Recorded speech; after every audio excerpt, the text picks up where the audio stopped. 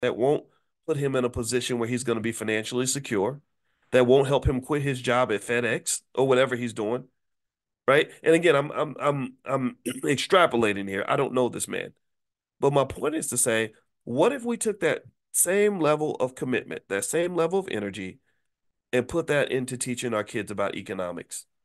That's what I'm saying. What if we said, okay, for every 1,000 hours you spend on the basketball court, you're gonna spend 1,000 hours in the gym getting ready for life. We're gonna be, except it's not a gym, it's a classroom, and we're gonna spend that time learning everything there is to know about investing in wealth and economics. We're gonna go every morning. Dr. Boyce is doing these things, these financial consciousness conversations every day. We're gonna spend thousands of hours immersed in that because this guy is a professor of finance, so he can tell us everything we need to know about economics, and we're going to internalize as much of that as possible and then go learn from other people after we get done with Dr. Boyce. We're going to be just as serious about our economic future as we are about being good at basketball or being good at football or being good at twerking or whatever.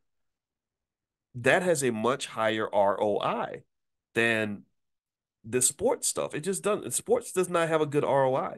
A few people make it, one out of every 10,000 or something, but for most people it doesn't have an ROI. So why would we dedicate the best that our community has? Why would we give all of our resources, all of our wealth to invest in something that isn't giving us anything back? That does not make sense. Um, just to finish that part of the conversation off, I can tell you, I loved sports. Maybe you can tell I have broad shoulders. I was a strong athlete. I had muscles. I could sprint faster than every single player on the football team. I didn't play football, but all the players would come out for track practice, and I was captain of the track team. And I raced all the players in a 100-meter dash, their fastest players, and I beat them all. I blew them away. And they wanted me to play football. I just didn't. I didn't have the. I don't have the attention. And you know what? My ADHD. I couldn't focus long enough to learn the football plays. I would get bored in practice. That was why I couldn't play football. Anyway, but so I love sports. I really really did. I still love sports. And what I learned in college though was I said this isn't going to give me anything long term. However, the mindset that I developed as an athlete is what made me successful as a college student. It was literally taking it's like in business. What they tell you to do in business is that if you're good at one thing and that industry does not pay you or compensate you or give you a good ROI, what you should do is you should convert your resources into doing the thing that's going to pay you. So if you have a factory that makes chairs and no one is buying chairs, then you explore and say, okay, you know what? Maybe we can convert this factory to start making tires or something, right? We're gonna use the same engineers, same expertise, and add a couple of things. We're gonna retool. Thank you, AC. That's a great term. We're gonna retool and basically make the thing that's really gonna pay us as opposed to making the thing that isn't giving us anything. So I think we gotta retool. We gotta retool, especially our black boys. Our black boys have to be retooled. The same boy who is an excellent athlete, who busts his butt at football practice, who understands discipline, consistency, hard work, and teamwork, and everything required to succeed in sports, should be retooled to take that same mentality and use that in business and use that in investing and use that in economics. The only difference is that sports is typically not going to give him any financial return, whereas learning business and learning economics might save his life.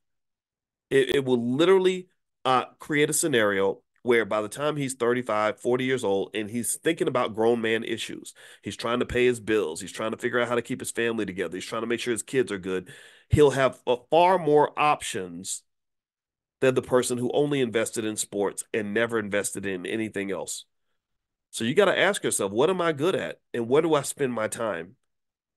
And that's where you go from level one to level two. So instead of talking about what you're going to do one day, I want to know what you're going to do today. What are you going to do today that's going to make you better at the thing that is going to eventually give you access to more resources for the people that you care about? That's an extremely important question for Black people to ask because you're under so much of a threat.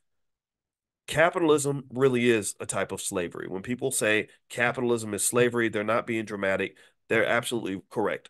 Capitalism is built on enslaving the most economically vulnerable in our society, enslaving those who are the least economically conscious, enslaving those who are going to fall for the rope a dope. If you fall for the banana in the tailpipe and they can train you to become addicted to consumption, they train you to become addicted to debt, and they train you to have instant gratification instead of long-term gratification, then you will effectively become a slave. The perfect capitalist slave is somebody who loves to shop, who goes in debt so they can keep shopping, who has a bunch of student loans that they can't pay, and who also has no other marketable skills outside of chasing jobs. That's the perfect capitalist slave. That person's going to be locked in a job. They're not going to be able to do much of anything else because no one ever really sat there and talked to them about expanding their skill set to make sure that they could get what they need. So that's my goal. That's my job, is to sort of explain these things to you and then give you some options and solutions that will help you get there. Okay, that's what I'm trying to do. That's why I talk to you guys every day. All right. So speaking of that, I should be done now. I've been talking for an hour. If you want to get the notification and the reminders in the mornings periodically to join us for Money in the Morning, we do this every day at 10 a.m. Eastern. Just text the word morning to 87948. Pull out your phone, text the word morning to 87948. Also, the Stock Options Summit is in Los Angeles on the 19th. If you'd like to join us in LA, just go to stockoptionssummit.com. Tonight, for those of you that are coming to the summit at 7 p.m. Eastern, I'm going to do a sort of get ready session with you guys on how you can network and really benefit from the summit. If you can't make it to the summit and you just want to learn stock options, I do have a stock options masterclass that's available. You can go to stockoptionsmasterclass.com. That's stockoptionsmasterclass.com. So feel free to go take a look at that. All right. So anyway, I'm out of here. I hope you guys have a great day. And Marcia says, what's the fourth step to building wealth? The fourth step is protecting your resources, protecting your wealth. So the three steps, so just to summarize that for Marcia, because Marcia, you know me, and I hope you can forgive me for my ADHD driving me in different tangents. But I do stream of consciousness, and I think it's pretty good. I think this is a great way for us to learn without making it so formal. It doesn't have to be a class. Sometimes just lots of conversations can help you connect to, on an emotional level, sort of what the key ideas are. And that's what I do. I just come in and my goal is to talk to you and just talk to you about your economics. That's what we do every morning. So here are the four steps. Four steps to building wealth. Number one, become financially conscious. Most people that want, a lot of people that want wealth don't even know where the money is. They don't know how money works. They never spend time studying money, learning about money. You're never going to master something that you don't understand. The second step is make a plan. A lot of people might know what to do, but they don't make a plan to do it.